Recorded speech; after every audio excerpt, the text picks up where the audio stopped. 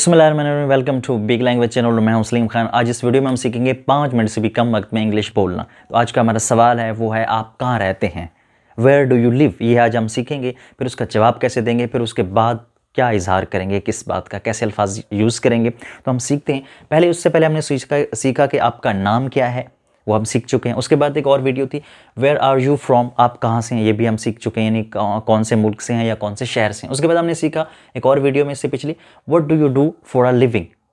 For a living यानी आप ज़िंदगी गुजारने के लिए क्या काम करते हैं, आपकी जॉब क्या है, ये भी हम सीख चुके हैं। उसके बाद आज का हमारा सवाल है वेयर डू यू लिव, आप कहाँ रहते हैं। किसी से फेस टू फेस या आप चैटिंग कर रहे हो ऑनलाइन तो किस तरह पूछेंगे इंग्लिश में, वेयर डू यू लिव। यही अब सवाल है, ऐसे पूछेंगे आप कहाँ रहते हैं, कौन सी जगह में रहते हैं। तो उसका जवाब जब वो देगा, या आप अगर आपसे कोई पूछे तो आप क्या जवाब देंगे, do you know icon tower. मिसाल के तौर पे, क्या आप वो जगह जानते हैं जहाँ पे मैं रहता हूँ। डू यू नो, क्या आप जानते हैं आइकन टावर। आइकन टावर की जगह आप अपनी जगह लगा दें, उसके बारे में, क्या आप उस जगह के बारे में जानते हैं। दूसरा तरीका, नियर द लाइब्रेरी, लाइब्रेरी के करीब। मिसाल नियर द लाइब्रेरी, लाइब्रेरी के करीब। या उस किसी भी मशहूर जगह का नाम लगा दें जहाँ पे आप रहते हैं, आपका घर है। मिसाल के तौर पे किसी न किसी मशहूर जगह के हम बताते हैं कि मैं फ़लाँ जगह के करीब खड़ा हूँ, तो कहेंगे नियर द लाइब्रेरी और near the college, near the university, near the high school, near the post office, near the airport. यानी एयरपोर्ट के करीब रहता हूँ। या फिर यूँ भी कह सकते हैं near the railway station, railway station के करीब। या नियर द ग्रीन लाइन, यानी जो रेलवे स्टेशन है, रेलवे का निज़ाम है, green line. Near the orange line, orange line. फिर ये जवाब जब आपको मिल जाए या उसको मिल जाए तो आप क्या कहेंगे, आप ये कहेंगे या तो उसके बारे में मैं जानता हूँ या नहीं जानता, या मैं वहीं पे रहता हूँ। तो 3 जवाब। उसके बाद देखें, ओह या, अरे हाँ, आई नो इट, मैं इसे जानता हूँ। या फिर यूँ भी हो सकता, आई लिव नियर देयर, मैं वहीं करीब ही रहता हूँ जहाँ पे आप बता रहे हैं जिस जगह का नाम, वहाँ करीब ही रहता हूँ। या फिर I am afraid I don't know it, I am afraid, मुझे अफसोस है, आई डोंट नो इट, मैं इसे नहीं जानता, जो आप जगह बता रहे हैं पता नहीं कहाँ पे। उसके बाद ओह रियली। जब ये 3 जिसके जवाब हो जाएं तो फिर आप ये कह सकते हैं, जब आपको वो 3 जवाब दे, या वो आप उसको जवाब दें या वो आपको जवाब दे, उसके बाद दूसरा क्या कहेगा, ओह रियली, क्या वाकई आप नहीं जानते, क्या वाकई आप वहीं पर रहते हैं, क्या वाकई आप उस जगह को जानते हैं।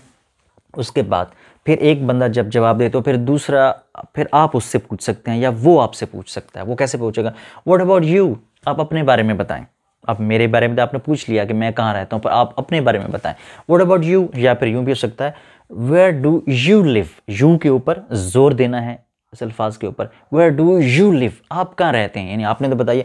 फिर जब वो सवाल ये पूछे आपसे तो फिर आप कैसे जवाब देंगे, वैसे ही जैसे do you know the icon tower, मिसाल के तौर पे near the library, near the high school, near the railway station, near the post office, near the university, और वगैरह वगैरह, जो भी जगह मशहूर हैं, किसी की जगह के करीब बता देंगे, मैं वहीं पे रहता हूँ।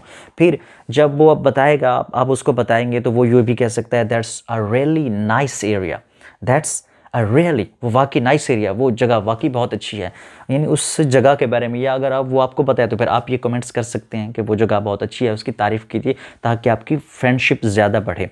या फिर ये the park there is really pretty, जो वहाँ पे जो पार्क है, देयर इज़ रियली प्रीटी, वो वाकई वहाँ बहुत अच्छा है पार्क जो है। उसके बाद जो नेगेटिव कमेंट्स हैं, मिसाल के तौर पे that area has a high crime rate, उस एरिया में has a high crime rate, उसमें जुर्म बहुत ज़्यादा होते हैं, ये ना करें कमेंट्स।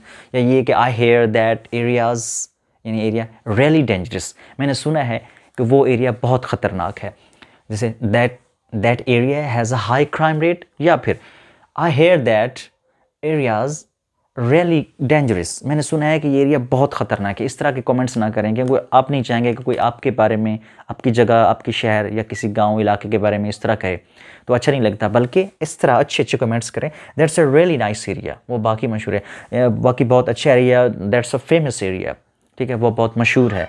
तो थैंक्स फॉर वॉचिंग।